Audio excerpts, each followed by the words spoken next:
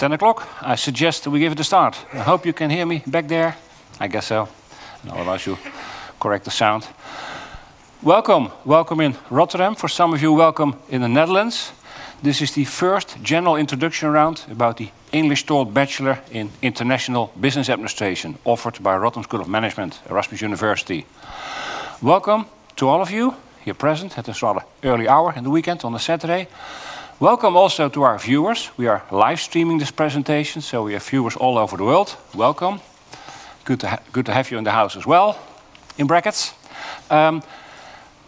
Still early, but let's bring some speed, let's bring some pepper. We're talking about a highly international program, so although I guess most of you will come from the Netherlands, do we also have visitors from abroad today? Can I see some hands? That's always nice, thank you. We're honored that you made the effort to come over. So what are we going to do today? Let's talk about business, because we are a business school, that's our field that we teach. Then probably elaborate a little bit on why you would choose IBA at RSM. I mean, there's thousands of business schools all over the world, thousands of business programs. Why us? Then let's take a look at the program. What exactly do we teach you? Then a very important chapter, how to apply, how to be admitted to the program, and some practical things. Say there's announced questions, but actually mostly there's not much time left for questions, but we do have a student panel in the next round, and that is specially meant for answering all your questions. So, what are we talking? Well, we're talking business. Well, actually, for some of you, the future in, let's say, 10 years might be that you find yourself somewhere in the United Arab Emirates on a local project, together with the local people, probably the Chinese, some other nationalities as well. In a strange country, different climate, different food. The project needs to be successful, needs to be completed on time. And that's a challenge. So what you need to be prepared for a career like that. So what we do as a business school, our first aim is to prepare you for such a career. And although you're welcome to stay in the Netherlands, you may have an international outreach because you're working in a company with a lot of international contacts or clusters or customers. Of course, we're a business school, so we teach you the latest in business. That's the second thing we do. Third, although we are a research university and theory is very important, there's definitely also a practical component. We bring you to the companies with a business plan, with internships, etc. So it's a combination of theory and practice. And last but not least, as it's very likely that you will end up in an international career, we've made sure that we've kind of created, let's say, a human laboratory in which you find people from many different nationalities. Actually, over the past years, every first year that IBA started, we started with more than 50 different nationalities in class. So we are a highly international classroom. Let's take a look at business. You see this picture. What they say, they're talking about the so-called functional areas in business. And regardless what kind of company you would take a look at, you will quickly find out that they roughly do the same. They need to sell a good, they need to promote it with marketing, they need to produce it, so supply chain. They have people working on it, human resources, there's IT, data support. These areas are commonly referred to as the functional areas in business. And regardless what kind of company you're watching, you'll always find them. And the same holds true for business schools. If you would compare programs from different business schools, you will find out that they will all teach you these functional areas. So they're important. Also, for another reason, most bachelor programs are rather broad and teach you a little bit of everything, but the master programs in most cases are very specialized. And it's very likely that you may specialize in one of these functional areas. So you go for finance or for marketing. And as a next step, it's also pretty likely that your first job will be in one of these functional areas in business. So you start in the marketing department or in the finance department. So let's take a closer look. Strategy and management, that's where it all comes together. In the end, it's impossible to properly run a company if you only do one functional area as good as you can. And there's always a conflict of interest, because if you will be talking to the marketing guys, they will tell you, we need another $1 million to do a top job. Okay, but it comes at a price. And your resources are not infinite. And of course you want to work with top people, pay them top salaries, but it comes at a price. You want to work with top products, it comes at a price. You need money, you need investment in money. So you see a couple of examples. In the end, it's very important that you're able to kind of weigh all these interests. And if you're a good entrepreneur, if you're properly running a company, probably as a CEO, and some of you will be a CEO within 20 years, you should be able to balance all these different interests and make wise decisions. You keep an eye on what is happening in the world, on your competitors, but also inflation, the labor market, what is happening all over the world, what kind of agreements do we have with regard to trade. That's all important, so strategy is in the middle. Well, a few examples on the other areas. Finance, how to invest, where to invest. You also need to do proper bookkeeping. Supply chain operations, you need to produce a good product. You want to have good products. And nowadays also very important to produce it in a sustainable way because the environment counts. You work with people, your organizational behavior. You want to pay your people a decent salary, human resources. That's the functional areas in business. That's core business for us. Then, as said to the second question, you could choose from so many programs, so many schools. Why would you choose us? One reason could be is that you know about our reputation. And actually, RSM, they know us out there. There's a short list with recruiters. There's a short list of business schools, and we're on that list. For various reasons, you can find us in the rankings. These lists that are produced by magazines, journals, newspapers, Financial Times, Neue Karriere, Business Week, Wall Street Journal. Lots of these rankings. The funny thing is, regardless how they measure on labor market success, on teaching quality, on research output, etc., we're always in. And Financial Times, that's a very important one. It's a bit of an elite ranking, because you can only be included if you're also internationally accredited. Come back to that. Normally they put us some around within the top 10. I already mentioned being accredited. That's being approved on quality by external organization. For business schools that really want to be taken seriously, only 3 matter. AAC is B, which is American, EQUIS, which is European, and AMBA is British. Every business school having at least one of these accreditations is a good school, and we have all 3 of them. There's also another indicator. Well, as business schools, we sometimes say, well, tell me who your partners are. I'll tell you who you are. I'll show you the partner list later on. That's also an indicator. As said, we are international. We teach in English. We have a highly diverse student group in the house. We work with a mixed team of teaching staff. Content of the program is partly international. We have plenty of options to gain international experience. That's typically us. IBA at RSM is very international, also from the supporting staff. Then, in these days, it's not enough to run a company and to survive in the market because producing goods also pollutes the environment, can also violate human rules, etc.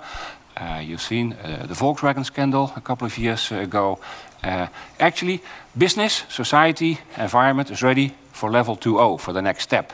We care about the environment. We want to be responsible in business, and that's why we have named our mission of RSM, of our school. We want to be a force for positive change in the world. So we do 2 things. We teach you the latest in business and prepare you for a career. At the same time, we also send you with a mission. We tell, well, this is us. We want to have an impact in the world for the good, and probably not when you start your career, but when you climb the ladder, so to say, the stairs, you are more in a position that you can exert influence, and that's the other thing that we want to provide you with. As said, we prepare you for the labor market. We have a dedicated career service in the house, so we will help you to enter the labor market. Let's take a look at the program. And you immediately recognize some of these functional areas. There's course in finance, there's course in accounting, there's also some supporting courses, some mathematics, a mix, a little bit of everything. There's one ongoing trajectory, the introduction to business, that takes a broad approach, also takes a look at the various functional areas. And the nice one, of course, is also the one in the second part. I'll leave that to the students. The other one I want to mention is that we offer an ongoing trajectory that starts as a mentor program, which actually means that you're taken by the hand as a first-year student by a second-year student who just went through the experience. And in the second half, we train you a couple of skills. I could tell a lot, but I didn't study the program, but my students do. And I'm looking to the left and ask one of my students to elaborate a little bit on the course. Can you please introduce yourself? Yes. Hi, guys. My name is Eva Tselau, and I'm currently a second-year student. And today I will tell you something more about the strategic business plan. Before we dive into that, let me tell you something more about myself first. My name is Eva, as I already said, and welcome again to Rotterdam. Since 2 years, I can proudly call this my new home. I'm Dutch, and I come from a very small town inside the middle of the Netherlands. So when I decided that I wanted to study IBA, I actually needed to move. And those 2 years has been amazing so far. I've met many new friends from all across the world. I've done many new things. And to elaborate a little bit more on the learning part, one of the courses you have as a first-year student is a strategic business plan. This course is quite intense. It lasts for half a year. During the course, you will, as the name already indicates, you will write a strategic business plan for a real-life company. In a group of 4 students, you will go out there and you will try to look for a company that wants to work with you. If you have found a company, then you will conduct an internal, external analysis. You will interview the employees and so on. You will analyze their data, and based on that, you will make a solid report, which you will give back to the company, and that hopefully adds some value for them. But for you as a student, it's a really good way to already see pretty early on in the program how the theoretical concepts you have learned, how they are applied into real life. Because I remember when I was sitting here, I thought, okay, we're studying business after all, so I need to know more than just the book. I need to know how to apply it, how you could do that. And this is one of the courses that really helps you with that.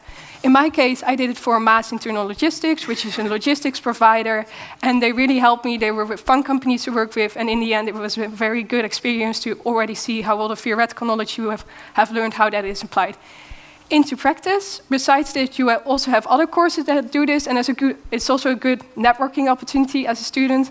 Actually, one of the courses this year I actually got a job offer, and I'm currently working at that company, so it's also a really good way to just network yourself, put yourself out there, and in the end, all your theory really apply that into practice. And that's it for the strategic business plan. I'm also at the panel. You can ask more questions about this or student life to me over there or at our stand downstairs. There are my friends, and they will be more than happy to answer all your questions as well. And May I that's already ask you one thing? Yes. Because you're kind of diving into this company, and some information might be sensitive, their financial situation, for instance, or their competitors, etc. Did they give you access to all this kind of sensitive information, or did you need to sign an agreement, or how did it go? Yes, as a student, you're actually signing a contract confidentially, so make sure that all the information you get is confidential, especially because with competitors, they don't want to put that out there. So you sign a contract, the whole group does that in the beginning, to make sure that everything that happens stays within the group and the university and doesn't go anywhere else without the permission of the company. And the other thing I was curious about, in the end, you're just, with all respect, a first-year student. Yeah. Did they take you seriously? They do. They're quite interested. You're coming there to the company and you offer a new, fresh perspective to all the problems and issues they have. So they do take you quite seriously, and it's a good way to see how a company works. But they, at least in my experience, my company really took me serious, and all the other students, they said the same thing, because they know you're from a university that is well known, so they know they should take you serious. Sounds interesting. Thank you. Yes.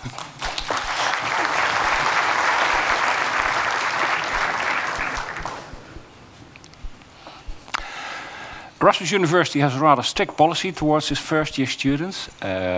You are required to successfully pass your first year in just 1 year. So all the courses, there's a little bit of leniency. You can compensate one insufficient grade. And if you did well and you missed some courses, you can be given permission to already continue your studies with the second year, but then you still need to repair the damage of the first year. So it's rather strict. You're not left alone on this. Actually, when we introduced this rule, we were all a bit afraid what would happen. But actually, we saw higher passing rates after 1 year than we saw in the past after 2 years. Sounds like a miracle, but actually the secret recipe, so to say, is that we have guaranteed a steady and rather high study pace. Sometimes we hear complaints from students, oh, you make us work all the time. Says, yes, that's what we want, because we know if you work on a regular basis, you stand a pretty good chance to successfully pass the courses. So there's a lot of little steps in courses. You can already earn part of your final credits by handing in an assignment. Some have midterm exams in which you can earn 40 to 50% of your final grade. So it's not possible to wait until week 10 or 11 when the exam approaches. You're actively invited to work before and already earn part of your credits. So in this way, this system works quite well.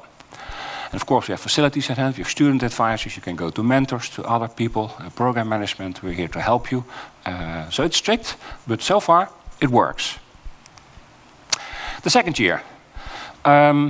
Again, you see some of these functional areas popping up. For instance, you see the human resources. There's also a bit on innovation, supply chain, a little bit of everything. A new course that we're going to offer for the first time in the second year is business simulation, which is a game, a Markstad game that we bought from INSEAD, another business school in France. It really lets you play the whole business game in various steps. So you go through it as a young entrepreneur, and every step you get more responsibilities. That's a nice one. research project, because after all, we are a research university, so we train you in advanced statistics and how to apply proper research methods. The other one I would like to mention is technology management. That's a bit of a specialty. That's a course we jointly offer with the Technical University in Delft. And you're working on a project together with students from Delft. I can tell you, they're different, these science guys. It's mainly guys. So you work on a patent and you need to come up with a proposal, and you see there's much different characteristics between a business student and a science student. But still, you'll meet later on, so this is good for early practice, so to say. The nice thing about having successfully passed your first year and when you're active in the second year is that you have so many choices to fill your time. Of course, with studies itself, but actually when you are a second year student, you can also be in the honors program, so a selective program that brings you places in entrepreneurship, innovation. It even includes a study trip to Silicon Valley, but you can also apply to be a teaching assistant or a mentor or an ambassador, people helping here. Lots of opportunities, and actually you also need to prepare for important choices that are waiting for you for the third year, because then you need to choose. Will I go on an exchange to one of our many partner schools, or will I go to the company for an internship, or will I broaden my mind, broaden my horizon, taking electives, minors, do something different than business? This choice is yours. Might be a challenging choice. This is the third year. The first half of the third year is entirely flexible, so the choice is yours. You do either an internship or an exchange or a minor. Depending on how many credits you earn, you need to fill the rest of the space until the end of January with electives. So when you did a short internship of 15, you do 15 credits in electives. When you take a bigger one, you can compensate a little bit. So that's a very flexible part of the program. And the second part is already preparing you for choices that you may need to make later on. We have defined 5 so-called tracks, you could also call them profiles, and they relate to characteristics that you may have, because some of you might be more into the numbers, number cracking, the maths, the stats, etc. Most likely you will find these kind of students in tracks 1 and 2, because the first one is typically on operations, logistics, supply, business information, data management, business analytics. So it's pretty quantitative in approach. It's also true for the second one, because this is where finance and accounting are hiding, which is also a lot of numbering. But we also may have students who are more into the qualitative courses, the human factor, society, responsibility. Then you might probably better fit in one of the tracks 3, 4, and 5. So track 3 is mainly on marketing, human resources management, the human factor, so to say. Track 4 relates, for instance, to global problems, to macroeconomics, international business, but also business society management, sustainability. And the fourth one is focused on people with an entrepreneurial spirit who would like to go for innovation, set up a company, introduce changes in company. So these are the 5 tracks, the 5 profiles that we offer. You need to choose one. Then you take 3 courses in this area, and you're also required to write your bachelor thesis in this track. As said, we have a nice list of partner schools. You'll recognize quite some of the big names in the US, a lot of good schools in Europe. Our policy has always been try to get the best partners as you can. So in principle, we're heading for the top all over Europe. So you may know that the best business school in Italy is Bocconi, that's on the list. The best one in Switzerland, St. Gallen, is on the list, etc. Increasing demand for going east, Asia, probably not now, but later on again. Until last year also. Mainland China, very popular, so we're expanding all the time, but also Taiwan, and also the neighbor areas, Hong Kong, Singapore, etc. Very popular among our students. That's a great list. Then after the bachelor, the choice is yours again. You're welcome to stay with us, continue with a master. What we see is that taking a gap year is getting increasingly popular among the IBA students. It's roughly a quarter, so stepping out for a year, doing other things, for instance, internships, or traveling, languages, etc. But in the end, most students also continue their studies for the master program. And it's around 8% who goes for a master program somewhere else. As long as you go to a good school, we're fine with that. You can also start your career. One of the advantages is that you may qualify for an MBA, which is also a master, but for this master you need relevant working experience at a higher level. So that's only for the more experienced ones, so to say.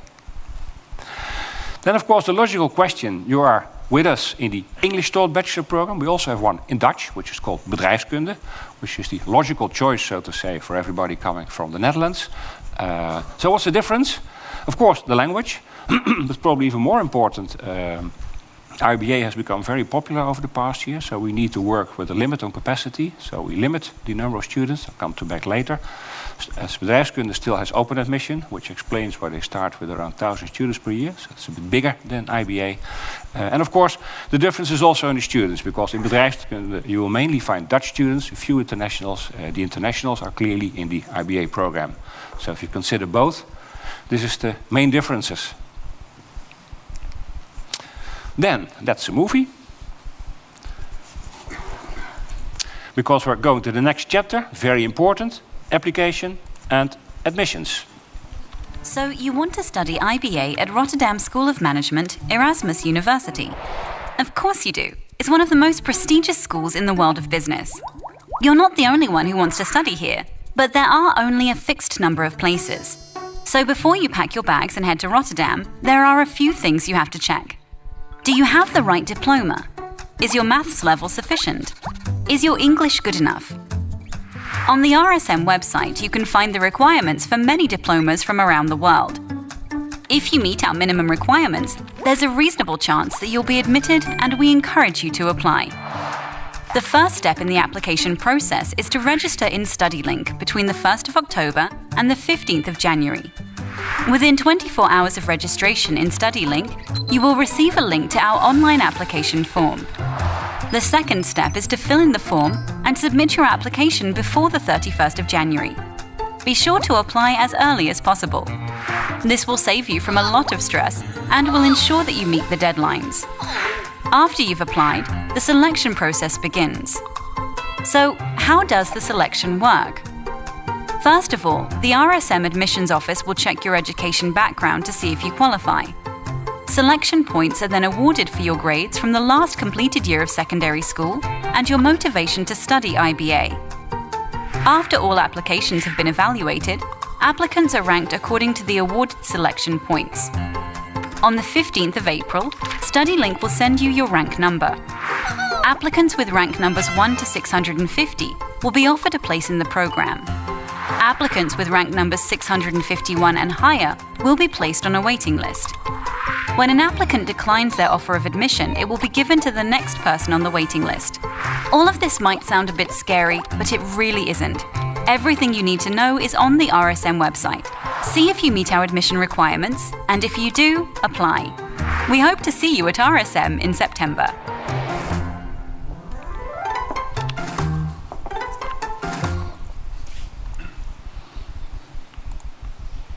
Well, that shouldn't be rocket science, but still, I go through the different steps.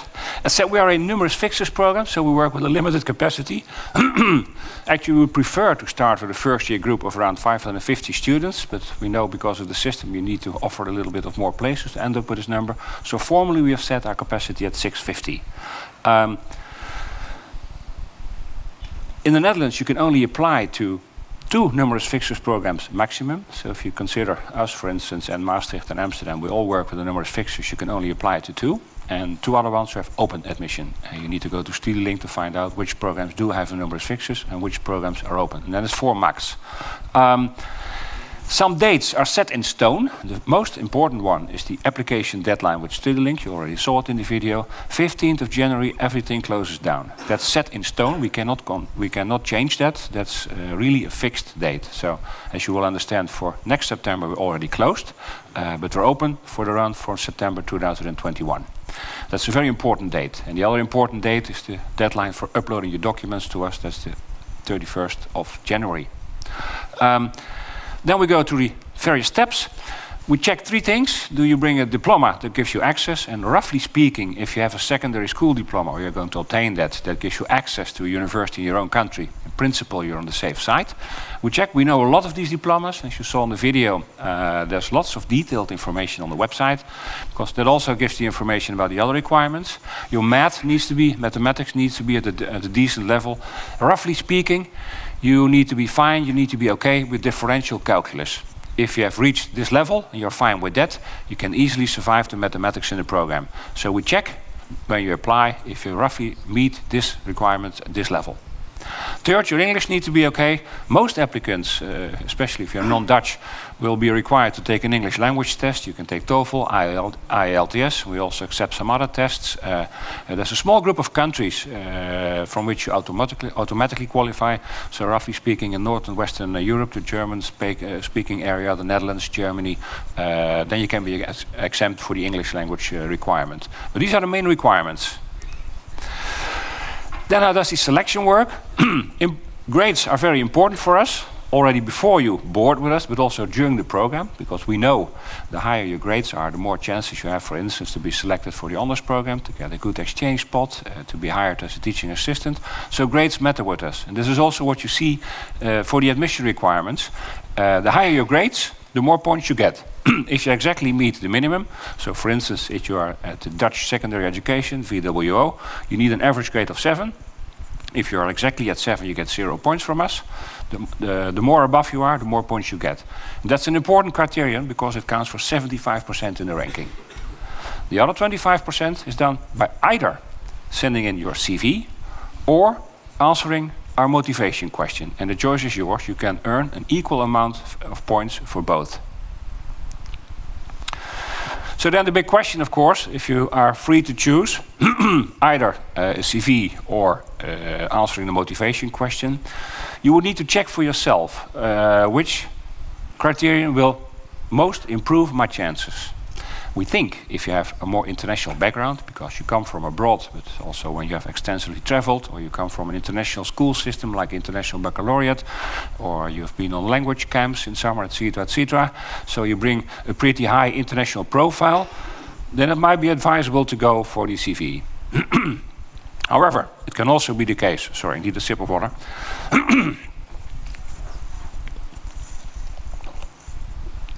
However, if you are very Dutch, let's say you come from Krimpen aan de IJssel, and you've never really traveled, you do not have an impressive international CV, still you have equal chances to be admitted. But then it's wise to think over and think about answering the motivation question.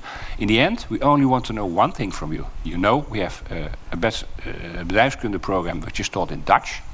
We want to know from you why it has to be this English-taught international business administration program. Why not the default program? Why not bedrijfskunde? Tell us. And maybe you've thought it over. Maybe you have plans. You know where you want to be in 20 years of time. Maybe you're eager to meet international people. We're just curious to hear your story. So you need to decide either the CV or answering the motivation question. As said, we make a ranking, a big list from 1 till how many applicants we have who have uploaded on time, a long list. We distinguish a couple of tiers, but actually only tier 1 really matters because that's the tier in which all the applicants are who are fully qualified, who bring an eligible diploma, who have the right level of mathematics, the right level of English, and also the required grades. That's tier 1. Last year was around 1100, 1150 students who had a place in this tier 1. And so far, we've only given admission to students who are put in tier 1. So if you're missing requirements with regard to mathematics or English or both, chances are very limited to be admitted to the IBA program. So if possible, meet all the formal requirements, secure a place in tier 1. Time frame, we open around 1st of October. So 1st of October this year we opened for the 2021 entry. Deadline with StudyLink, 15th of January. The one not to miss, it's not in our own hands. Second deadline, end of January. Upload your information, the answer to your motivation question or your CV, your grades, all the things we ask from you. Then you have to wait, because we need to go through all these applications. We'll inform you about the outcome around 15th of April. Then you have 2 weeks to accept your offer or cancel it. And then in the end, we also need your final secondary school diploma to get admission. And we stop giving out offers around 7th of August. Some tips. There's nothing wrong in applying early. You saw in the video that it can be quite a job to do the application. I can tell you, I've seen in the last years people completing their application 5 minutes before midnight. I would not advise to do so. If the system is down for a couple of minutes, yeah, you're out. Don't take the risk. There's nothing wrong in applying early. And it also makes our life a bit easier. We have to go through a lot of applications, so the earlier you apply, the better it is for all of us. Have some patience, which has to do with the fact that in this numerous fixes system, students need to accept a place, but they can also deny a place, and then we can give it to someone else. As a result, because we are a very international program, because I can tell you around 2/3 of the first year students in IBA are not Dutch, come from abroad, only 1/3 is Dutch. Especially the international applicants, they apply all over the world. They apply with us, but also at other universities in the Netherlands, but also in the UK, in the United States, some other European countries. And at a certain moment, they need to decide, which means that quite some students, although they get an offer from us, do not come and cancel their application. And in the past year, we saw that if you have a ranking number of around 700, 800, even 900, you can still very well be in the program. So if you're patient, and if you can see it on our website where we are, you can exactly see how many places we've been giving out so far. It pays off to be patient. The other way around, if you're already decided, IBA, that's not for me, please then cancel your place, because only then we can give it to someone else. Still, if you want to be in the race, don't cancel, because there's no way back. As soon as you cancel with StudyLink, there's no way back to re-enroll again. So you need to think it over. So practical matters, our normal tuition fee would be slightly above 9,000 euros a year. However, we are a public university, which means that tuition fees for Dutch students, but also for people with a nationality of one of the countries of the European Economic Association, have a subsidized fee, which is slightly above 2,000 euros. That's quite a difference. For those paying the high fee, the non-European fee, we have scholarships available, not an infinite number, but still. This is merit-based, so the better you have performed, the higher you are on a ranking list, the more chances you have to be awarded a scholarship. And actually, the scholarship covers the full difference between the high tuition fee of 9,300 and the subsidized fee of 2,200. So it's around 6,000 equivalent. So you can try to qualify for that. Housing. We have some housing on campus, dorms for the internationals. You can stay there for 1 year. Briefly speaking, Rotterdam is not as easy as it used to be in the past, but still it's relatively easy compared, for instance, to Amsterdam and Utrecht. If you start looking early, let's say you get an offer around April, you start your search around half of April, beginning of May, you're pretty certain to secure a decent place, even on campus. It's relatively expensive on campus, but it's all included.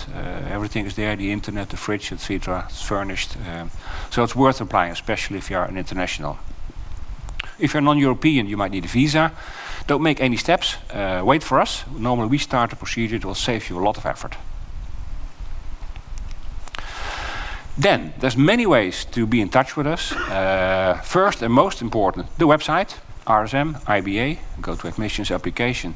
If you want to find out, I come from, let's say, Lithuania. I want to see if my diploma gives access, what exactly are the topics for mathematics are, what kind of grades I need, what the level of English, etc. It's all described in detail for at least 60 to 70 different educational systems all over the world. So the website is your rich source of information. It's also your chance to find out about other characteristics on the program. There's many ways to get in touch with us, like this, Open Days. You can visit it, be a student for a day. This one I really like, Unibuddy. You can be in touch directly with one of our current students. And the nice thing is we have quite a big group of these students in this Unibuddy system, probably at this moment around 60. And there's a pretty good chance that you'll be able to connect with someone who is like you, because he or she is Dutch, obviously, or French, or Russian, because they're all there. Maybe someone who did the same school system, so someone who did the French baccalaureate, or the German Abitur, or the Russian Matur. It's also possible that you find someone who also did the international baccalaureate. This is your chance to find out, okay, people like me, in this case, the girl from Vietnam, how is it when I come from Vietnam to be in this program? Are there more people from my country? Am I sufficiently qualified, etc.? So this is one that is strongly recommended. It's really a unique chance to get direct information from our current students. For the parents, because as usual we see more parents than children here in this room, there's also information for you, of course. You might want to find out RSM's reputation. Is it fake or is it true? Well, take a look on the website. There's a lot of in-depth information about our status and reputation. The same for the fees. You can read it in detail. Also what you can do after studies, after the bachelor, also for a career, and also with regard to housing. So you're welcome. Then, having told so much about the IBA program itself. The question is there life next to IBA? I would not be able to answer, but one of our students could. Good morning, everyone.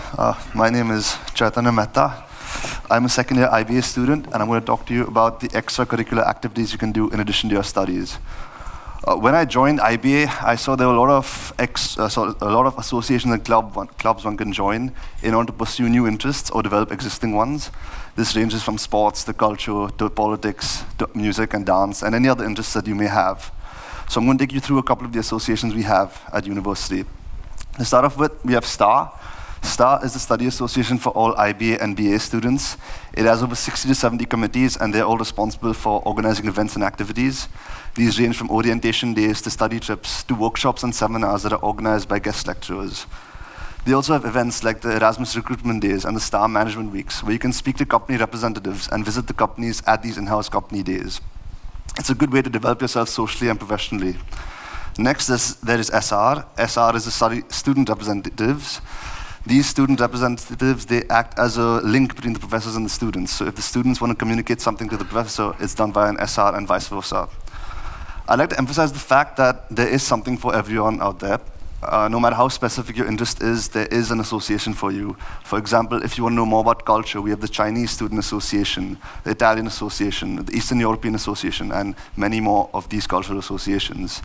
If one wants to know more about investment and stock markets, there's the BNR, Bose Investment Society. If you want to get into data science and data analytics, there's the Turing Students Association. Next, we have Erasmus Sport. This is the collective for all sporting associations here at Erasmus University. We have sports that range from football to basketball to kickboxing to sailing and rowing. I'm a part of the Badminton Association. I've been playing with them for 2 years, and I've recently got into boxing. I was also in ISEC. ISEC is an association that aims at emphasizing the Sustainable Development Goals. It wants to instill leadership qualities in students by sending them on exchange activities in order to emphasize these SDGs. Now, as a concluding point, I'd like to mention that if you do decide to join IBA, I'd highly recommend being part of an association. It's a lot of fun. You get to meet a lot of people outside your program, and you get to learn and grow as an individual, both professionally and socially. And yeah, at the end of the day, university life should not only be about studying, it should be about having a balance between your studies and extracurricular activities. So that's all I have to say about extracurriculars. I hope I've been able to inform you sufficiently. Thank you for your attention. Thank you.